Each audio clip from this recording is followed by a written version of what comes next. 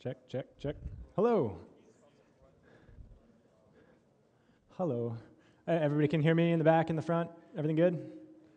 All right, so let's get this started. I know that I'm the last stop today before beer, so I'll make sure to stick to allotted time, because I'm as excited about the beer as you are, so things are good. My name is Klophaus. I'm a senior software engineer at bbuzz Technologies. Today I'm going to talk to you about Riak Search, a full-text search and indexing engine based on Riak and also complementary to Riak. So the three things I'm going to talk about for this talk, it's three parts. First, why did we build Riak Search? Second, what are the major goals of Riak Search? And third, how does Riak Search work? So first, why did we build Riak Search? So to understand why we built Riak Search, you need to understand a little bit about Riak itself, which is at this point, the core product of bbuzz Technologies. So Riak is a scalable, highly available, networked, open source key value store. Essentially, it's a Dynamo clone with some extra things built onto it. If you're not familiar with a key value store, a very quick introduction, you basically write a key and a value. It's not very complicated there. In Riak, we call this an object, because along with that key and that value, we store a little bit of metadata around the object itself. And to query the key value store, you pass in the key, and the key value store gives you back the object. Again, it's a pretty simple access model. So this is the first sort of access pattern that I'm going to talk about. The second access pattern that we have, or query pattern, is you can actually do something called link walking. The idea behind link walking is that you have a bunch of different objects, and you set a parent-child relationship from one object to the other. Then at query time, what you can actually do is pass in the key, as well as some instructions on how to walk through those links. And those instructions are actually executed in parallel on the server, so on the cluster itself. And Riak will walk through to all the related keys that you've instructed it to, and give you back the list of objects. So it's a nice sort of quasi-relational way to get back your data. The last query pattern I want to sort of introduce here is the idea of MapReduce. In other words, Riak has this functionality where you can pass in a set of starting keys, as well as some JavaScript map and reduce functions. And then those map and reduce functions are actually executed in parallel on the server again. And it gives you back a computed value.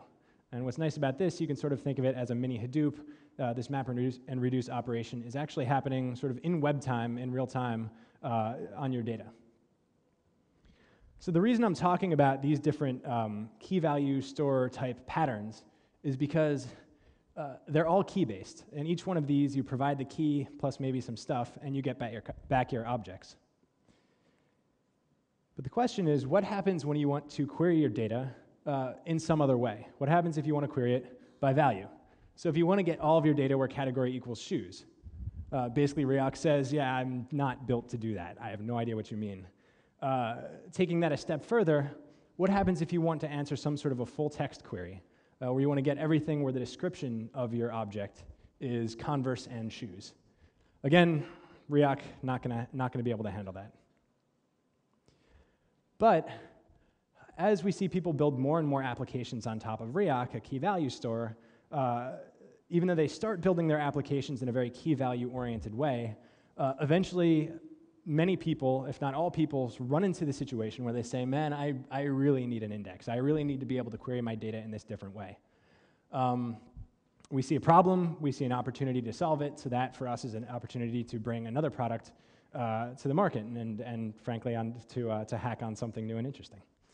So, all right, so that's sort of why we built Riak Search. The next question is, what are the main goals of Riak Search? Again, looking at the way most people use Riak at this point, the key value store, they generally have some application, and it's built on top of Riak, and it's sort of built in this very key value store-ish type way, for lack of a better term. But basically, there's not going to be much of an impedance mismatch. They've sort of structured their application around a key value store. Riak is going to store your data in some sort of very scalable, clustery way, which means that you can add machines to it and everything, and the node rebalances to all the machines in the cluster. What this means is that you can scale your data store independently of your application layer And because all of your data is in the data store, you can basically scale them as you need to independently, which is a very nice thing. But eventually, as I said, the customers say, well, I'm doing some sort of operation here, and I need an index. And generally, the first thing we counsel them to do is to actually build their index in Riak itself. So going back to the shoes example, what you might do is every time you write a shoe object to the data store, you would also fetch some other object, update it with that new shoes object, or the key pointing to that new shoes object, and then write that back to the data store. So you're just maintaining this thing sort of independently. But eventually, that becomes too simplistic of a model, and people need something a little more featureful in order to build their applications on. So the first thing that we recommend is that people use Lucene, because it's something people know, and it's a very, as we've heard today, a lot of talks about it, it's a very high-powered index. It does a lot of things well.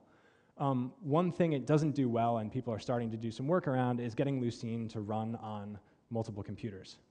So as you can see here, if you put just a single instance of Lucene between your application and Riak, you run into a problem. The first problem is that Riak itself is going to be running on multiple computers. And the reason you generally want to do that, you want to scale out, a lot of times it's because you have more data than can fit on a single computer.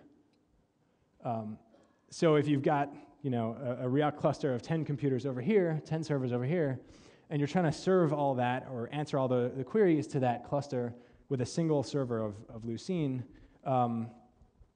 first you're just going to have too much data that will fit on a single machine. So there's an easy way to get around that problem. You shard. So here we have 3 different Lucene instances, and we're sharding the documents to all of those. And now we can fit all of the data that we need to on Lucene, right?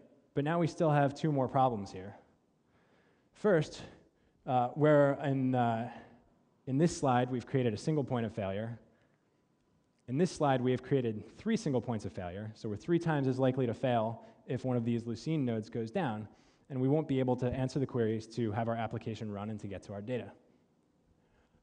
Second, we've created this sort of single stream conceptually from our application to our data. And what this means is that we've got a bottleneck.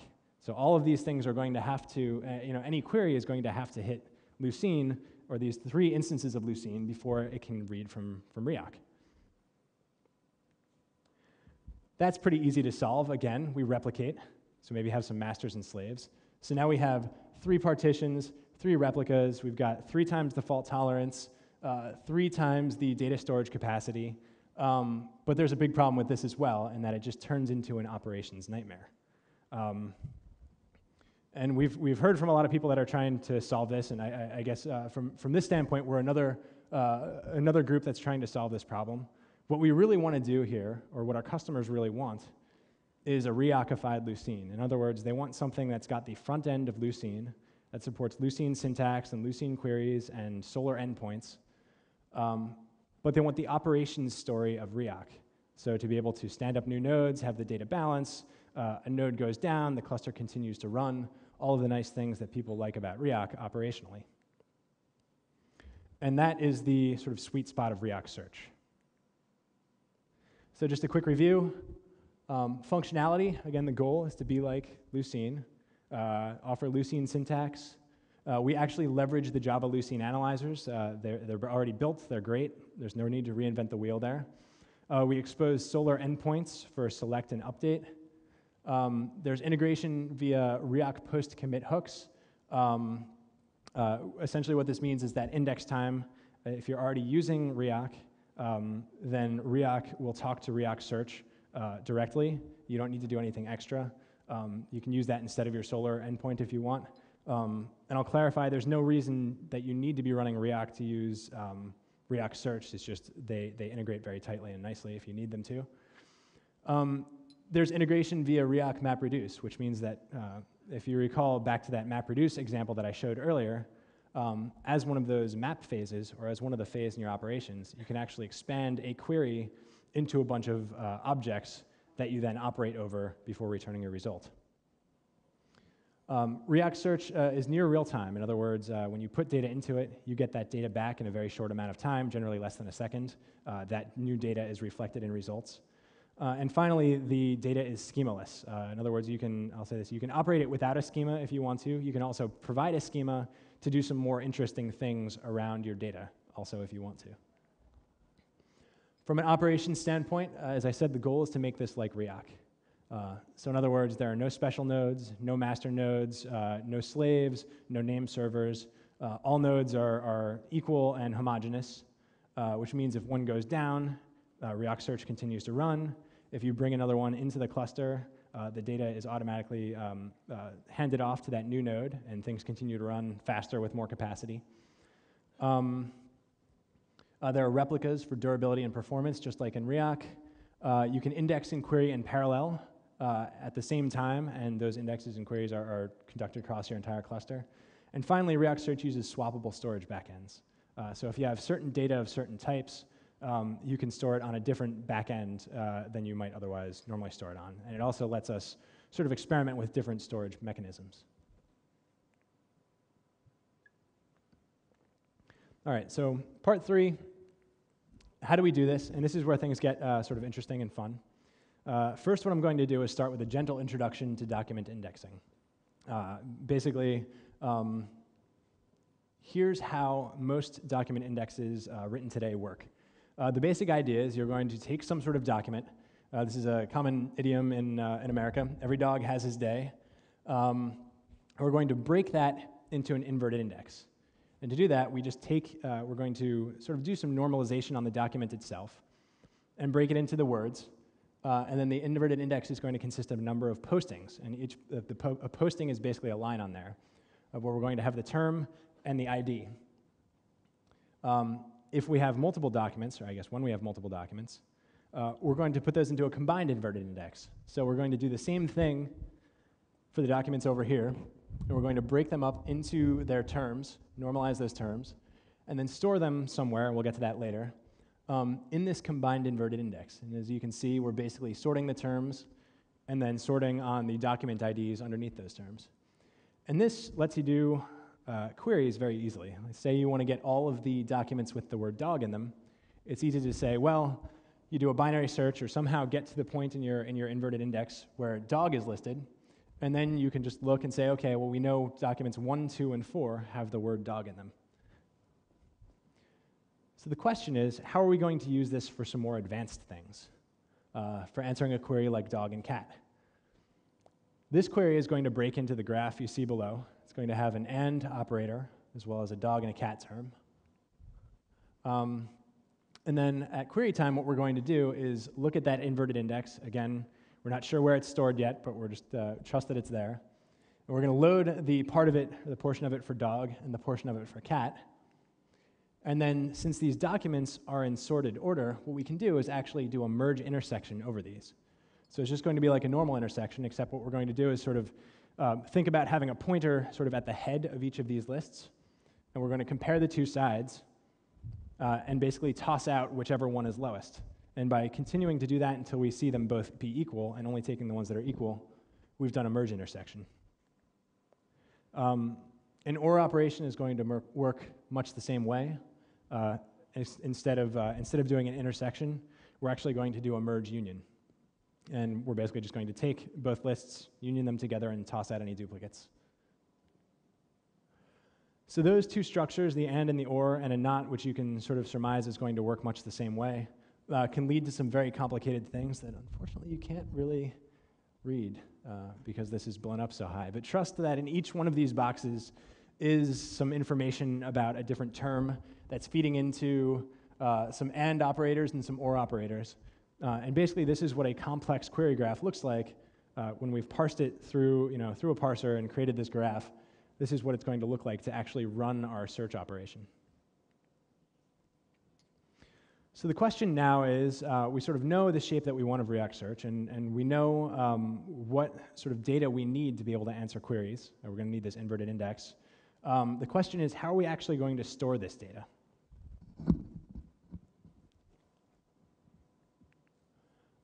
So as I said before, Riak is built on and sort of complementary to Riak itself. So because of that, we're going to use consistent hashing to store data on partitions. A quick introduction to this. If you're familiar with the Dynamo paper, this will be a review. If you're not, hopefully this sort of sets you up for the next couple of slides. The idea of consistent hashing is that you're going to take some sort of a key, and you're going to map that key to a very big integer space, going from 0 to 2 to the 64th or 128th power, or something extraordinarily large. And the idea being that you want to be able to hash that key in a way to some sort of integer that you'll very, very, very unlikely ever have a collision on. Once you have that hash value, the integer, you're going to picture that being on a giant clock or a ring, starting at 0 and going all the way around to the last number in that consistent hash. You're going to take that ring and divide it into basically pie chunks. Divide it into equal segments that we call partitions or vnodes. In this case, we've got this ring here.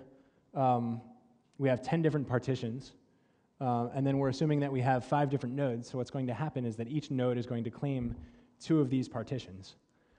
If a node would drop out of this, then some of the other partitions would claim those, some of the other nodes would claim those partitions back. And if we were to add a node to this, then that new node would claim some of the partitions as well. And finally, what we're going to do here is we're going to store 2 replicas of our data. So what that's going to look like is if we're storing some sort of an object, we're going to take the key of that object, find the place on the ring where that object should be located, which is that green partition there, and then we're going to store the object on that partition plus the very next partition. So that's how we have our replicas. Okay, so switching to a different version of partitioning here. This slide's a little confusing. We know at this point that we've got an inverted index, and we know that we want to store it using our Dynamo-style partitions and consistent hashing. The question is, how are we going to actually partition our documents? And here I'm using the same partitioning as people talk about when they're saying, well, we're going to take the document and put it in a specific shard. How do you decide where to partition that document? And do you partition it at the document level, where you take the entire document and put it somewhere? Or are you going to partition it at the term level, where you're going to take that document, split it up into something, and then put those things somewhere? And Riak Search is using term partitioning. But before getting into the trade-offs, I'm just going to describe the two here. So document partitioning, and one side note, this is, I guess 2 talks ago, was the Elastic Search talk. This is probably the biggest differentiator between what we're doing and what they're doing. They are doing a document partitioning approach, which is this approach. We're doing a term partitioning approach, which is the next approach that I'll get to. All right, so document partitioning, as I said, the idea is you have some document. Here we've got the document, Every Dog Has His Day. And based on the document number, which is document number 1, we're going to figure out the partition where that should go, and then write it to that partition plus the very next partition. So this makes the index time operations that you need to do very, very simple. You just write to where the document should go. At query time, you've got a slightly different story, though, because you don't know which partitions might hold a document with which terms. When you're given a query, you basically need to go hit all of the partitions, or at least all of the partitions that might hold that document. So here, we're hitting every other partition because the replica is 2. In something like Elastic Search, this would be, if you have sort of replicas, you'd only really need to hit one of those replicas to figure out where to answer that query. The other approach to doing this, as I said, so this is document partitioning. The other approach is term partitioning, where what you're going to do is take that document, and you're going to break it up into the different terms, so into your inverted index or your postings file here. And then when you write this, so this is at index time, you're actually going to run your consistent hash on the terms itself. So for example, dog is going to be in those 2 partitions up there, every is going to be in the 2 partitions down here, and so on. So this means that you've got a little more complicated story of things that you need to do at index time. But at query time, it looks very simple. Because basically, you know exactly where all of the postings for the word dog are going to go, and you know exactly where all of the postings for the word cat are going to go, and you can run a query just by hitting those 2 partitions. So the trade-offs here are like this. Well, I'll actually start at the bottom. If you remember during the document partitioning phase, at query time you had to hit everything. The problem with that is every time you're hitting a partition to try to answer that query, you need to do some sort of a disk seek, or at the very least some sort of a network access to that partition. And that's going to lead to a lot of overhead for each query. Conversely, in term partitioning, if you're answering a query such as dog and cat, all you need to do is hit the partition that's known to have dog in it, and the partition that's known to have cat in it, and then you've answered that query. So it's basically a whole bunch of, well, if you have 64 partitions, that's 64 network accesses and fseeks, versus 2 if you're using term partitioning. What this means from a performance standpoint is that document partitioning, in general, your queries are all going to be lower latency. It's going to be much quicker to answer any individual query, which is a good thing. And you can sort of look at this as like if you've got an army and you're telling them to dig a bunch of holes. If you tell the entire army to dig a hole, that hole is going to get dug very, very quickly.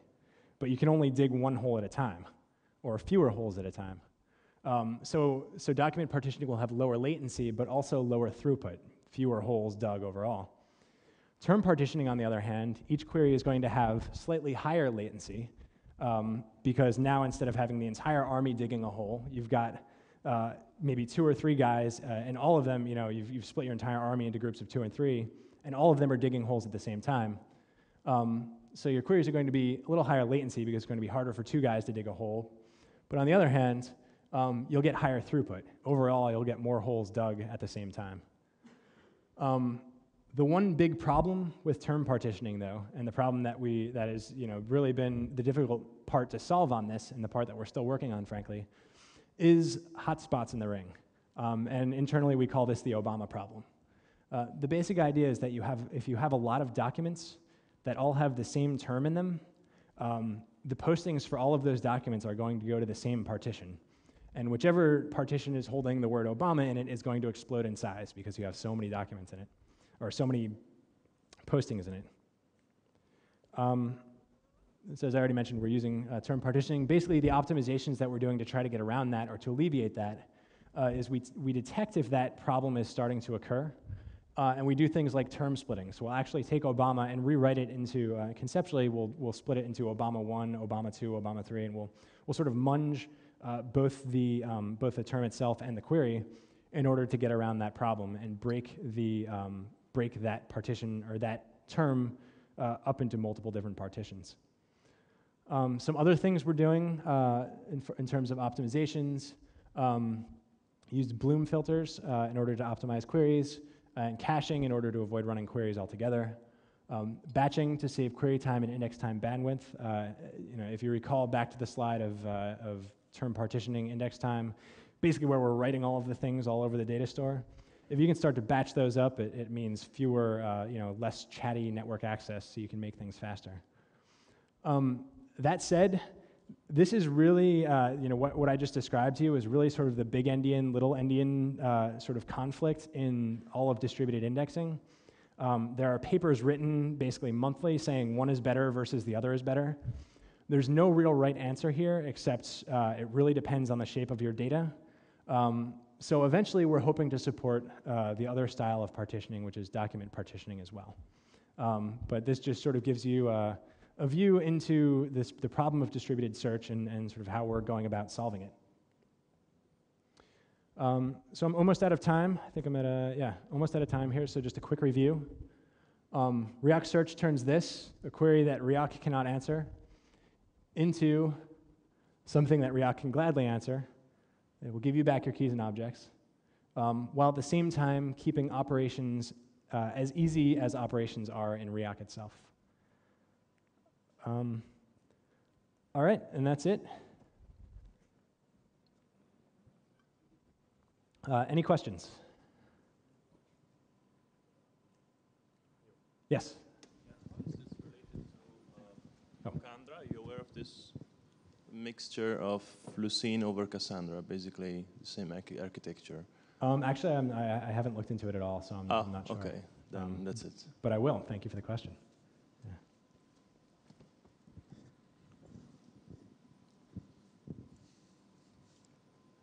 Everybody wants beer that badly. All right. Regarding Lucina and API, what kind of which parts of the Lucina API you implement, and is it really compatible with Lucene Java API? So that's a good question. We basically support all Boolean operators at this point, as well as range searches, as long as the ranges are basically, well, I won't get into all that. Range searches with slight limitations. Wildcard queries, but only with wildcards at the end, as well as the question mark queries, but only if they're at the end. Basically working on date support at this point and working on facet support at this point. An additional question, because you mentioned Solr endpoints, but yes. They just mimic the Solr behavior, right, without actually implementing the same functionality. Correct, yes. So we're basically trying to make it so that within reason, if you are already using Solr for your application, that you can switch out Solr without too much work and just put in Riak Search and have it work. So, thanks. That said, there are no. It's sort of like Elasticsearch in this point. There are no real commits. It's sort of when you index a document, that document is indexed. There's no sort of do some stuff and then commit, and then do some stuff and then commit. So.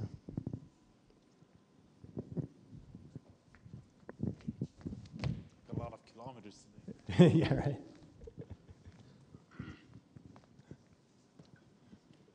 Thank you. Okay, if I have distributed by documents and I search for 2 terms and they are 1 million times each term, but together there's only 1 document, it will be fast. In your case, you put 1 million.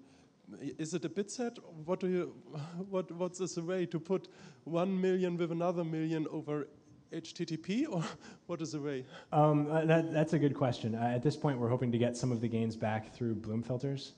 So be able to take, if you keep a Bloom filter on each of the distinct term sets, then you can actually just send the Bloom filter over, and then you can do all your filtering on the local node. I mean, at some point you need to look through the data, right? So you're not going to be able to, you can save the network traffic, but you still need to do sort of the crunching somewhere. So you need to know something about your data. Takes a right Bloom filter for that. Yes, a little bit, but all of that is done automatically. So the idea is we're keeping track of, you will need to estimate probably at some level, estimate the number of results for a term you expect to get to be able to size your Bloom filter appropriately. But yeah, otherwise it should be automatic. Yeah.